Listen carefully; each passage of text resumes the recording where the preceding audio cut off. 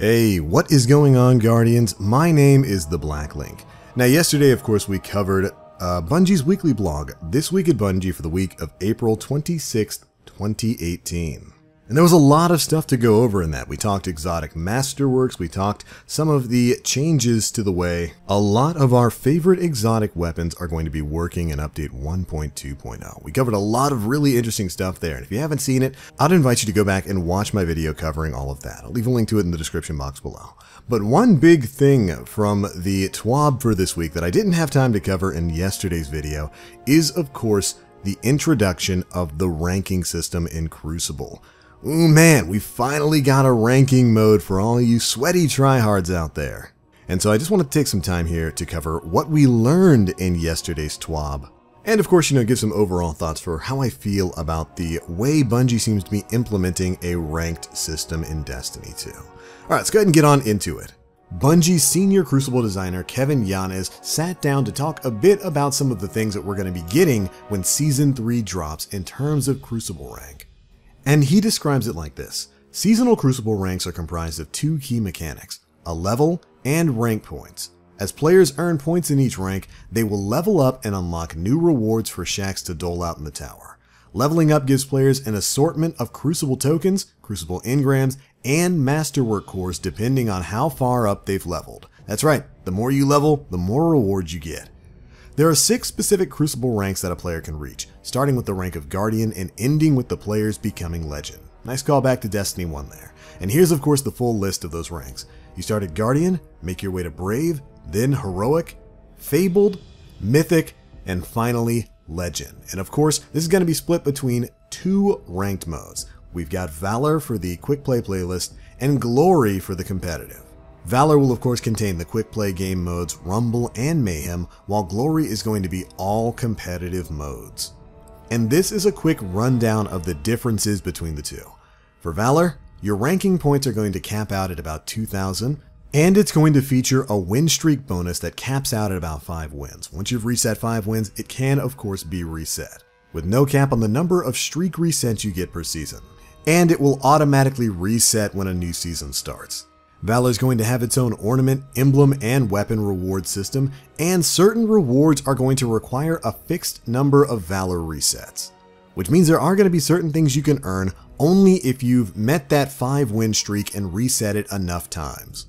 Then, for the competitive Glory playlist, your points are going to be capped out at about 5,500, it will feature win streak bonus points, and adds a loss streak penalty for recurring losses, so if you keep losing in the Glory playlist, you're going to lose some ranking. Additionally, players can earn bonus rank points or fend off point decay by completing at least 3 competitive matches each week.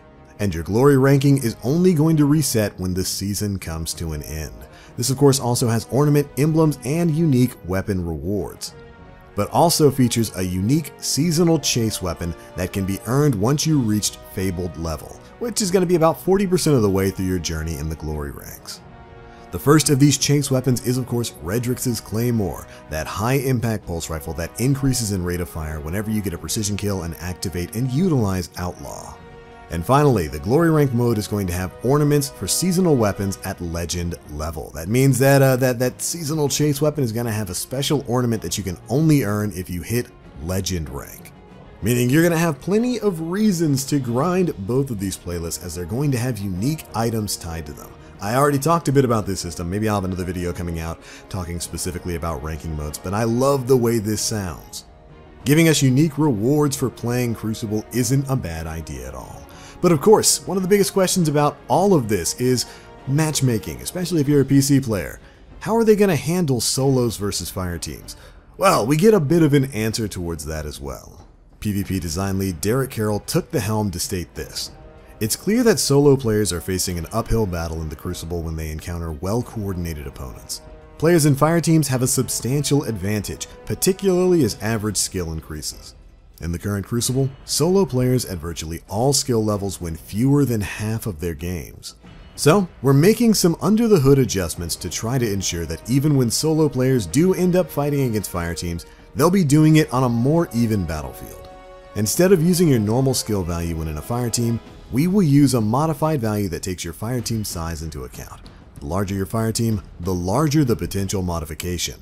We don't want to try to completely nullify the benefit of team play, so our initial values are conservative and can, and will, be tuned as we see the system working in the wild. All of these settings can be configured on our servers without waiting for a new update, so we'll be able to make additional tweaks based on what we see. Which of course goes to show that they're not going to be making a completely separate playlist for solo players, which was something I was kind of hoping for, at least when it came to PC. But they are going to try to tune their matchmaking to take fire team size into account. So if you go in as a full 4-stack or a 6-stack, maybe in Iron Banner control or whatnot, it's going to hopefully try not to match you up against solo players. Right now, personally, I can't really make any sort of opinion statement on the way this system's going to work until I get a chance to play it. But right now, running into full stacks of fire teams is a real problem, especially on PC. And it's certainly a problem we had back in Destiny 1 before they introduced the no fire team playlist. I will say I was hoping that they would kind of make that option available for the competitive playlist at the very least, so that people could just go in there as a solo queue. But we'll just have to see where this goes when update 1.2.0 comes out. But alright Guardians, those are my thoughts to the ranking system here that's coming in Destiny 2 Expansion 2 Warmind. Personally, I think it's about time we finally got a system like this within the world of Destiny.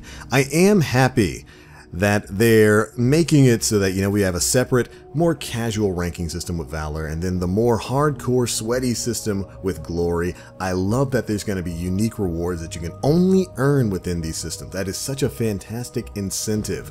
If I had one complaint, it would probably be the whole matchmaking thing. Right now, matchmaking is definitely rough for solos, and trying to get your ranking up as a solo player, especially if you want to play on a platform with a smaller player base like PC, it's probably still going to be rough. I'm very happy to see that they're implementing changes to their matchmaking algorithm to, you know, kind of weigh things a little bit differently. So hopefully as a solo queue, you're not going to be going up against structured 4-stacks all the time. I imagine it's probably still going to be the case.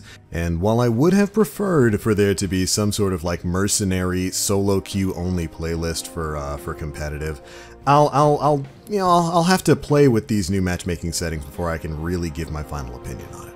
But alright Guardians, those are my thoughts. What are yours? How do you feel about the implementation of the ranking system here in D2? What do you like about it? What changes would you like to see come to it? Be sure to leave me all of your thoughts down in the comment section below. If you enjoyed the video, feel free to drop a like, make sure you subscribe and hit that notification bell to stay up to date with all the latest stuff we're putting out. But that's going to be it for this one. Thank you all so much for watching. As always, in the Black Link, you Guardians stay frosty.